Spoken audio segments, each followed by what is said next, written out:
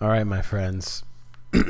let's type in. So it's been a while since I created any tutorials at all, and I've been seeing a lot of requests around a nice little like dubstep visual that I just showed, and I'm going to teach you how to pretty much like rotate some objects kind of in a circle.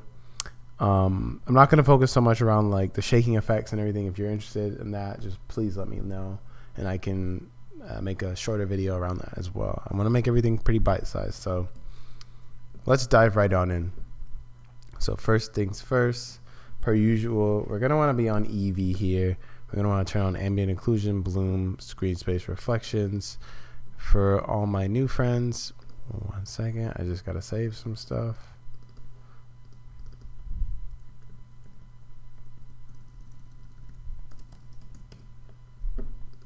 Okay.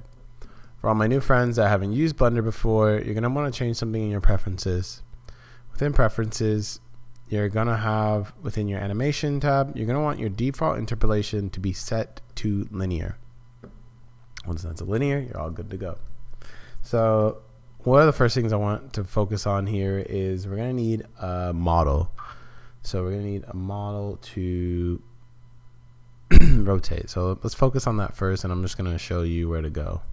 I'm going to make a new window on Google Chrome, go to sketchfab. Nice website. Make an account if you haven't. I'm sure it'll serve you later on. Look up Skull, downloadable. And I personally like this one because it won a lot of awards and it's a great model. So what you're going to do from there is you're just going to go ahead and download it. I believe I already downloaded it, so I'm not going to even bother. Head over to Blender, go to File, Import. Sorry. Download the 3D model. I personally do it OBJ. We don't need to worry about the textures linking up because we're going to make our own. So download it as an OBJ file. And when you come over to Blender, you're going to import the OBJ file. Skull downloadable, source, import OBJ. And from there, you have your skull pretty much in the mix now. So what we're going to do secondly here is we're going to work with setting up the camera. We're super simple. Hold down your tilde key, go to front view, should match your skull hopefully. Shift A, camera. And what I like to do as well is right click between the divider, go vertical split. I hold down control, split right in the middle, and I hold down tilde on my right pane just to bring into the camera view. And from there, this will help you position your camera in the scene. So I like to, I think this is about okay. Okay, make sure you save. Okay, we have a very simple setup here. So I'm just gonna go ahead and rename this skull. Now I'm gonna drag this a little bit because we really don't need to see the whole thing. Press Shift A again. And we're gonna bring in a circle. Now the circle is really cool. So what you're gonna do is make it a little bit bigger. We'll fine tune soon. I think we'll be okay without the fine tuning. And what I'm gonna do now is select my skull. Click on the wrench for the modifiers and do curve. Curve object is gonna be your Bezier circle. And you'll see here. It might flip for you too. So what you need to do is just turn around. So you're gonna press R and then Z, hold control. Just turn that skull around. You can also press N and then you can type in 180 on the Z axis for rotation. And from there we have something set up. The skull got a lot closer to the camera, so it doesn't look as nice. Now you're like wondering, okay, how do I make more skulls and follow this curve? So what you're gonna do, and if you run into any issues, one thing you need to make sure is that circle that you put down and the skull needs to be in the same origin. So they both need to be kind of centered with each other. Otherwise, your results are going to vary. Cool. Now once you have your curve setup, put array on your skull modifier. You're actually going to go ahead. You're going to see it's not going with the circle. The reason is because you need to put your array before that circle. And you got, there it is. Your circles are working around it, and you just turn up the x-axis a little bit. You could have just have 4, 2.3. And with that, now we have an equal measurement between each other. Sometimes I like to just finesse it a little bit more, but this is okay. Okay.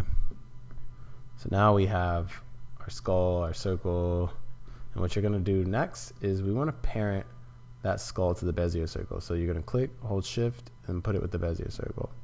Now when you rotate this on the z-axis, the skull's rotating. Give yourself a pat on the back. You finished some of the harder part now at this point. The rest of this is gonna be kind of manual now at this point. I'll focus on materials and everything later. I wanna just dive right into animation because I'm sure you probably have something custom that it doesn't really matter what it looks like material based. Okay, now what you're gonna do to make it just like shift over is you're gonna select your Bezier circle and you're gonna just start keyframing.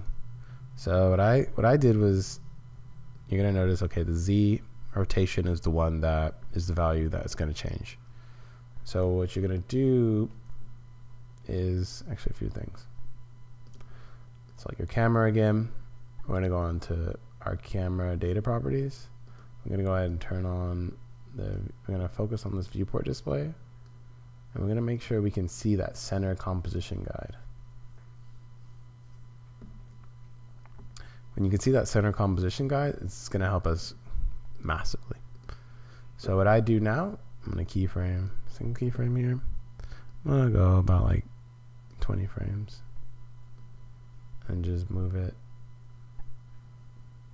Oops. Just move it, and you want to center it.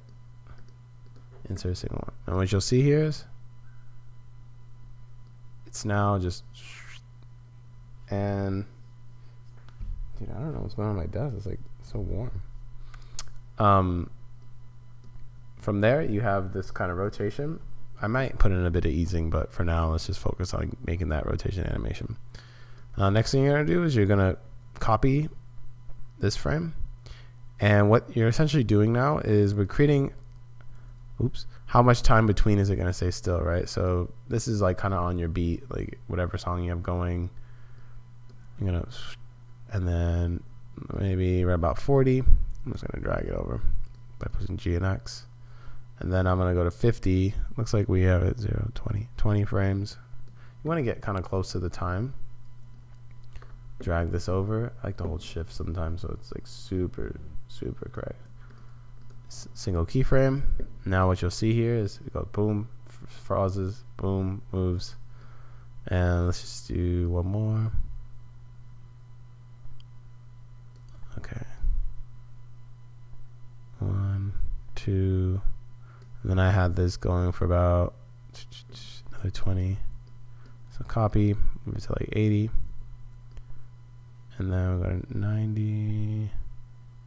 I think I did 20. Honestly, you'll get this, but right now we're just getting the initial movements here.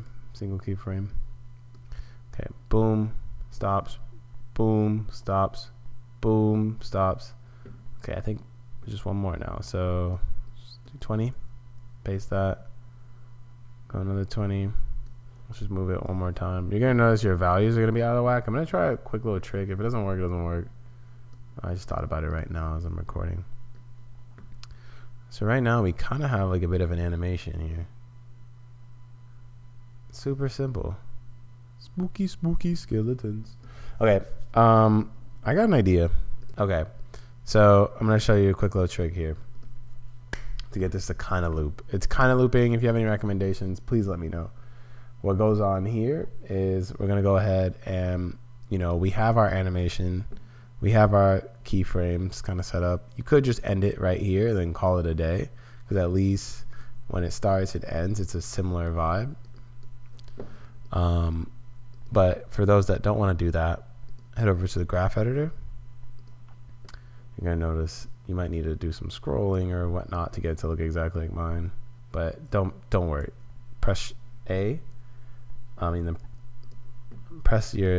Click on the Z Euler rotation, and under modifiers, you're gonna go ahead and click cycles. I already kind of did it because I tried it off, but from there, essentially, it's just gonna repeat your animation for you, and it's gonna do something a little funky, but hey, it adds a little more character, it adds a little more flair to it all. Okay, and that's pretty much the entire animation. What I like to play around with, actually, wait, let's just add a little bit of a Bezier curve in this, just so these animations feel a bit more, you know, like a little something, and we'll just leave it at that. Now I'm going to show you a bit around the shading. I'm just going to enter the shading tab to not make this as confusing. Join area. We'll keep it really simple. Now we're going to play around with the shader. Thankfully, because we did this on one element, it won't be that confusing. It looks like it already has a little bit of material. What I did with mine is I bumped up the metallic, pulled down on the roughness to get that metal. I clicked on the skull, shade auto smooth, so we get a bit of a smooth skull. And then what I did next was, so I messed around with my camera. I'm just gonna go ahead and put this vertical split. I'm speeding through this, I'm so sorry, but let me know if you really care about the materials here. There's a lot of things you can do. I'll probably link some like cool material tutorials that maybe you can reference. I brought in a light, and super simple lighting setup here. I'll go ahead and enter render just so I can kind of see. You're gonna want to also make sure that your world light is just turned off so you can really see what's going on.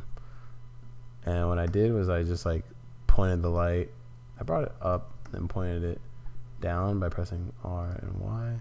And I duplicate it and kind of bring it to point there.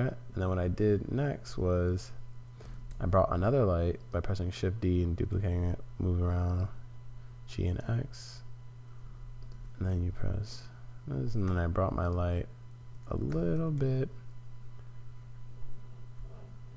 Let me know if you want a lighting tutorial as well, because I'm doing a lot here.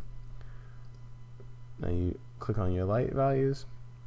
You can fuck with the colors. If you want it to be kind of red like mine, you can just, and you can even get it to be kind of like multicolored. I played around with it. Maybe you can bump the bottom light up, and you can make it like a bit more of like a darker. And you zoom in, and you can kind of see with the animation, our skulls are moving, the light is kind of moving. You can add a bit of glare or something.